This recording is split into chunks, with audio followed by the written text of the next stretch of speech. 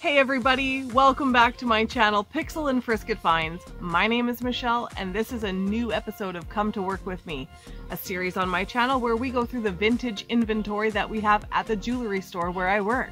And it helps me to prioritize and organize. And in the meantime, we get to look at the goodies. If you haven't already, click subscribe. I'm uploading a new video every Sunday and I'd love to see you there again. Down in the description box below, there are eBay links and emails. If there's anything you're interested in, or if you would just like to say hi, I'd love to hear from you. Send me a message. Anyway, let's get digging. Right, we're here for another episode, and look at this box. Look at it. Oh, it looks like it's been living in a garage. It is in rough shape, but it's heavy, so I know we got some stuff in there. Let's take a look. Oh, lots of stuff. Okay, I'm going to dump that out in front of me. It says Mappins on it, which is a jeweler, of course. Okay, what do we have? Let's see. Here, first of all, is a pair of earrings. Gold tone and enamel with this little triangle and flower pattern. And next, I'm pulling out a pair of clip-ons. But we're missing a rhinestone there. Let's see. They are marked Coro.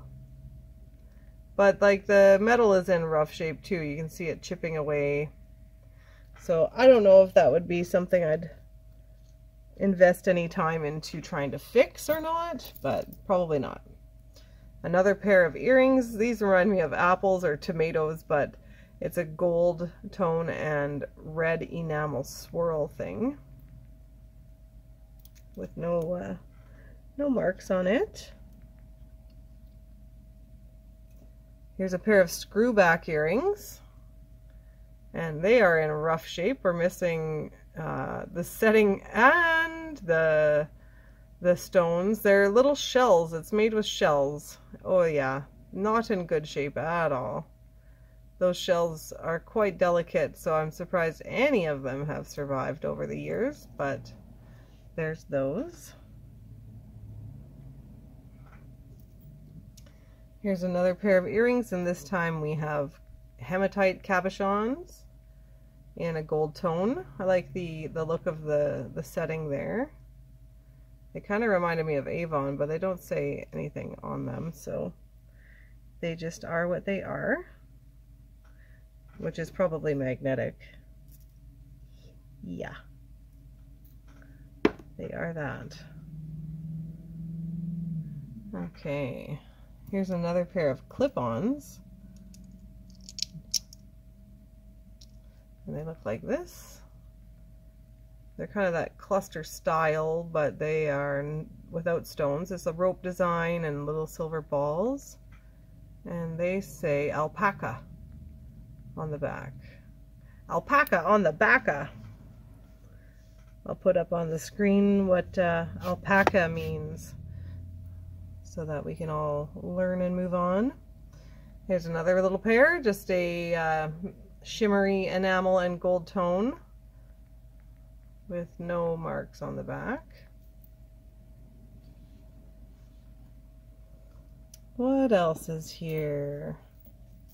There's a lot of backs and stuff, so I'm just trying to weed out the garbage. There's this pair. They feel like plastic. Let's see. There's this little pair. Oh, it's just small. Two little bicone black beads. Very small and simple. What else? I think everything else is just like broken or just a back. Yeah, that's what it looks like. A couple of O-rings in there for ear stretchers and stuff, but nonetheless, just a bunch of trash otherwise. Okay, here we have a necklace, and I'm just getting it sorted. Let me back up a bit. So it is a big chunky gold tone chain style. like this, and toward the center there are some of the links have been encrusted with a rhinestone. On the back, let's just see if we have a mark. It doesn't really feel like it. It's lightweight. It's got that, it's, you know, it's like this sort of punched out. Feels like it would be fun to wear, but chunky chains are in, you guys, so I would wear it. I have worn things just like this recently, so okay, straighten out, fly right, and scoop it around this side. Okay, let's see, when we zoom in, how much, none of it, okay. Let's go like that. There, now we have a little more to see. Here's another brooch. Well, I shouldn't say another brooch. I just filmed the last episode and there was a lot of brooches there, but here is this brooch. That's pretty cool. Different color pieces there. We've got like turquoise and what looks like coral and pearl and pink sapphire and amethyst and peridot and sapphire, and anyway, it's in a bow shape, sort of an asymmetrical leaning bow. And on the back,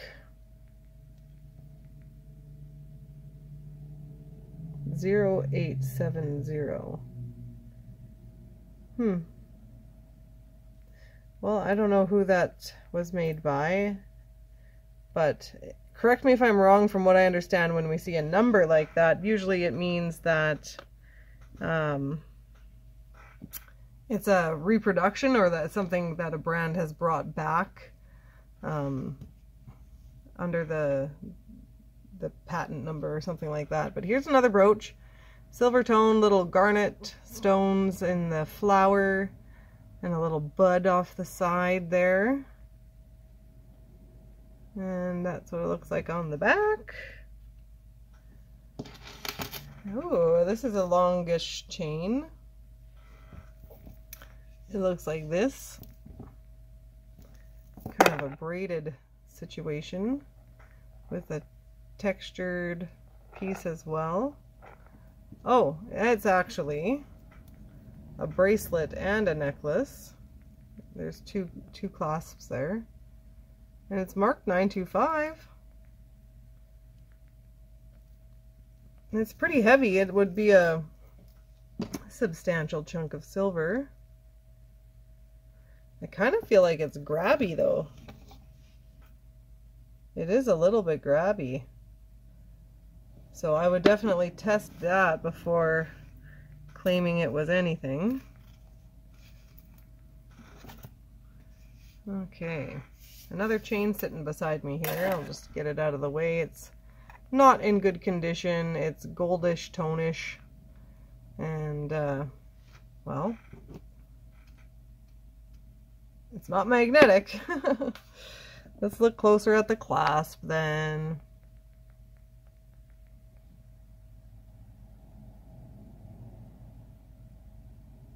No marks there. I don't have high hopes, but there we are. Next I've got this little bug. A little teal blue ladybug. And where's the button? Do we just squeeze your arms? Uh-huh. And inside we have a watch. Anti-magnetic. Let's move the arm out of the way. Cordial Deluxe. Oh, and it's a wind-up. Whether it's working or not, that's another question. Well, it's not ticking, that's for sure. Aluminum cicada watch. Huh. Well, I wonder what we can find out about that. But I can't imagine that if it's not working. I can't imagine it being worth fixing. That's what I'm trying to say. Here's a nice rhinestone necklace. Clear rhinestones, and the clasp is a fold over clasp like this. No mark. And it hangs like this in the center. I like that. I like that look, kind of a spiky look. I can get up on here and dangle down. Lovely. And I've got a ring here, and it looks like a piece of agate in there. I can't really tell. It's not as translucent or at all. I like the claws that are holding it there though. Oh, and it's another Sarah Coventry. Like the colors of that. Here's a bracelet. Clear rhinestone bracelet, but looks like we're missing a few. Yeah.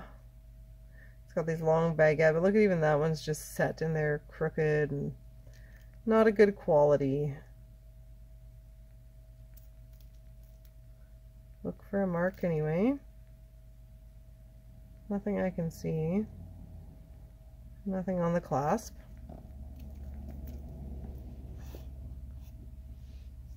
Okay.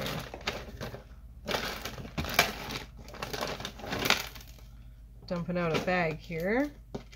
Here's another piece with hematite. Another one. Again, last episode. Oh no, we have those earrings. Never mind. Here's another piece with hematite. And it's a necklace. It's got a few different styles of bead. These ones, do they look like they're coral or anything? They kind of do. Oh my gosh, focus.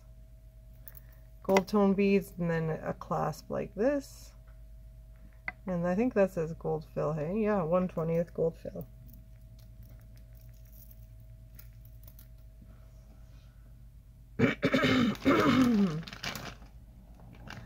Oh, I don't think I want to dump out this bag. I'll just show you. It's a bunch of loose stuff in there, loose beads. It looks like a couple of things broke once upon a time. There are a couple things that I find interesting, so I'm going to grab them to show at least. Oh, there we go. So these ones I like. It's got a bit of an amber look to it, but it's not amber.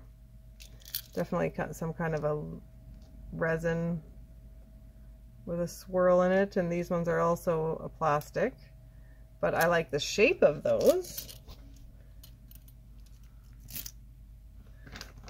And what else do we have? A whole bunch of these like wooden beads like this. There's a bunch of those in there. And some pink plastic ones and purple plastic ones. Oh, there's one lonely pair of earrings in here. Let me dig them out.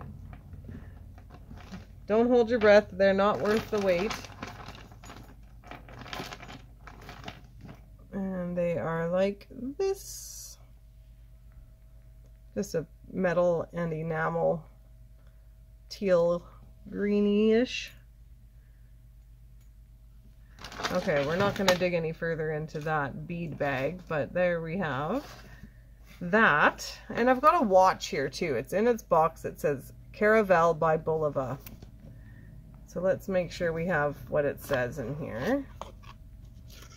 Indeed we do. Okay. So, oh, we got the book and everything. The owner's guide and warranty. We won't read that. What's in here? Some extra pieces to change the length of it. Let's see. And here's the watch. It's actually quite pretty. The band is nice. Bulova. I like the face of that too. And there's the clasp area. Nice.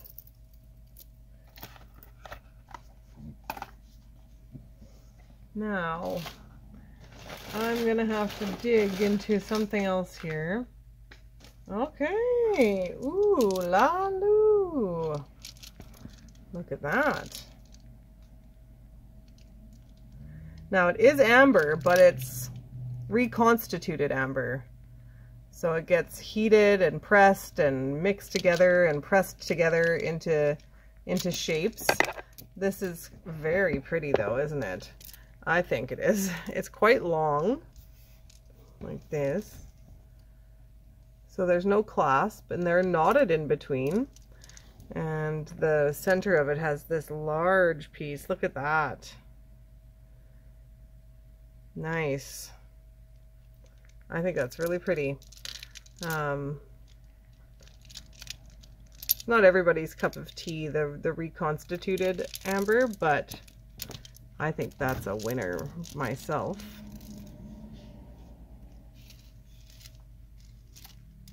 Yeah, cool.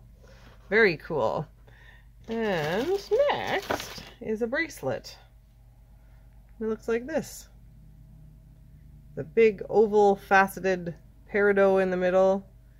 And there's all this open work with like a meshiness behind it. It is, how do you open it? Oh, look how roughed up it is over here. It looks like it's rattan. No marks that I can see there, but I can't figure how to open it right now either. Oh, here we go. There we go. I don't see anything there either. It looks plated, but plated won't buy me love.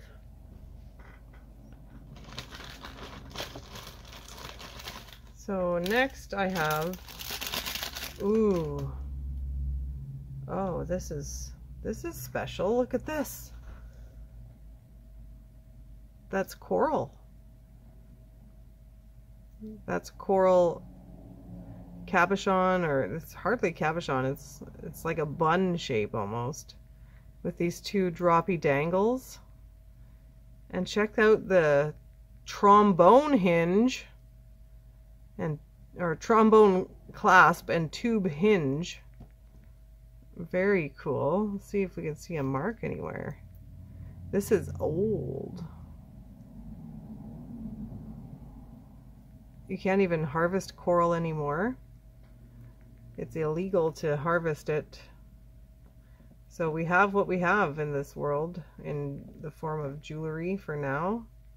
How do you get this guy back in there? Oh, all the way underneath, and then there we go. Ooh, I think that's pretty special. What is this little mark? Is that actually a mark?